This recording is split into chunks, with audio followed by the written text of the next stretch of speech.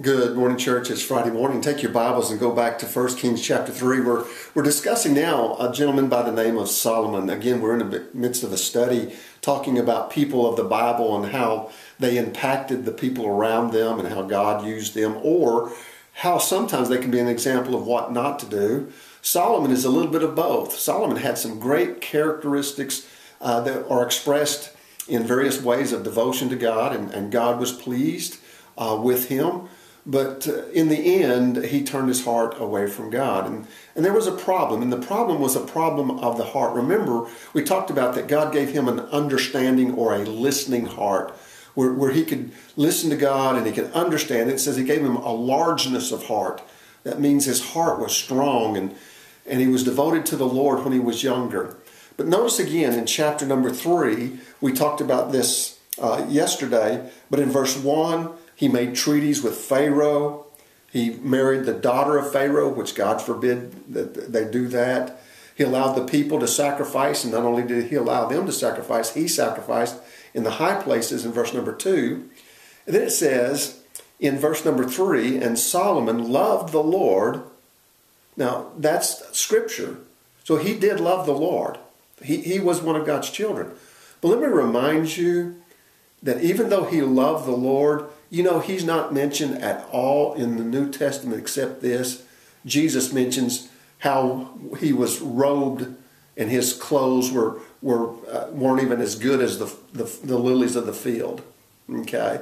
And that's the only real mention you have of Solomon. There's never a good mention of Solomon in the New Testament because he led Israel astray. But it says he loved the Lord, walking in the statutes of his father, David. And that's while David was alive and when he was a young man. Then he said this, except he sacrificed and burnt incense at the high places. There was an exception in his heart. And that is best illustrated by how he ended up allowing his heart to go astray. So first of all, I want you to notice that he had a diseased heart. Every one of us have a diseased heart. In fact, I don't know if you know this, you have heart disease. The Bible says it this way, the heart is deceitful above all else and desperately wicked. Who can know it? You were born with a heart disease, and that heart disease is sin. And sin is in all of us. It was in Solomon, and it is in us. But when we come to Christ, Christ forgives our sins, and then he gives us the power over sin. When Christ became my Lord, he came into my life, he washed and he cleansed me, he gave me his righteousness, so I have a new nature that is inclined towards righteousness, but I still have a heart that is diseased. My heart is still desperately wicked. My heart is still deceitful above all else, and if I let my heart guide me in decisions, most of the time it's going to lead me in the wrong direction. God's word was very specific concerning the rules of kings of Israel.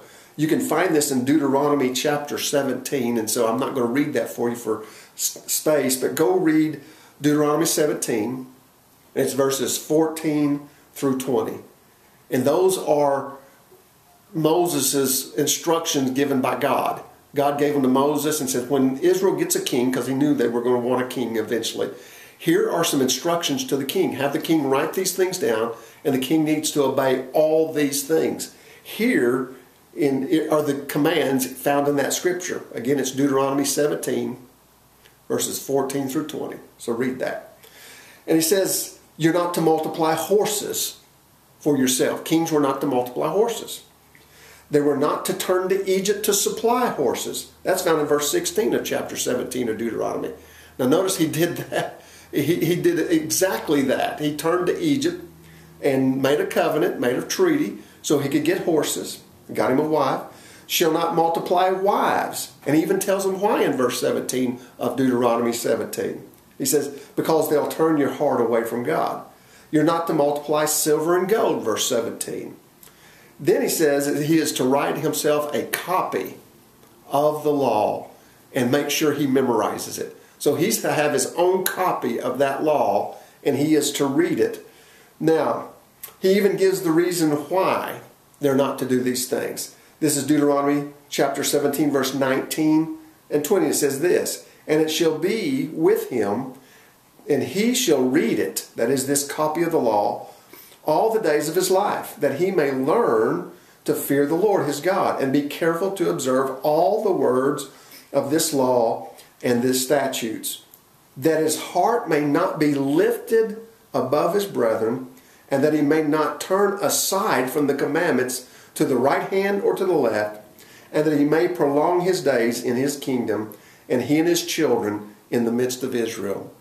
You write this law down, you read it continue all the days of your life. Never stop reading and memorizing, and make sure you obey all these laws, lest your heart be turned away and your kingdom be taken from you. So you'll prolong your days in the kingdom. Solomon broke every one of those. In fact, you'll find this back in 1 Kings chapter 4, verse 26 says he had 4,000 horses. He multiplied horses. That's anybody's estimate. That's a multiplication of horses. And chariots. 12,000 men to ride and work on those chariots. He made a treaty and compact with Egypt, which he was told not to do. Chapter 3, verse 1. He had a yearly annual income of 666 talents of gold. Folks, that is billions of dollars every year.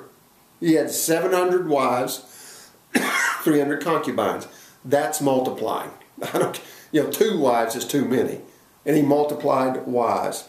And so I seriously doubt that Solomon wrote a copy, and if he did write a copy, he didn't read it. And if he read it, he sure didn't obey God's commandments. So he thought he could do things his way, and that it was going to turn out okay. And in a sense, it did. He got rich, he was popular, and it just seemed like things went well. But God is taking away the kingdom away from his family. And he gave 10 tribes to another lineage, not David's lineage. And David's lineage only had the tribe of Judah and the tribe of Benjamin with it after this point. We cannot break God's laws. I don't care who you are, how great you are, how much God's used you in the past. You cannot break God's law and get away with it. Let's pray together. Father, we thank you for the lesson learned. And I pray we'll learn that lesson the easy way. Solomon learned it the hard way, and it brought destruction to his family and to his nation. Help us, Father, to follow your dictates and not allow our hearts to be led astray. In Jesus' name we pray. Amen.